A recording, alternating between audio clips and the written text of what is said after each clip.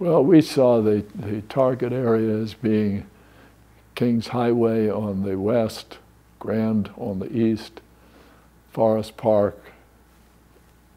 roughly the north, could go beyond it, and to the south, the highway with some particular extension into the south of the highway along Euclid and Kings Highway.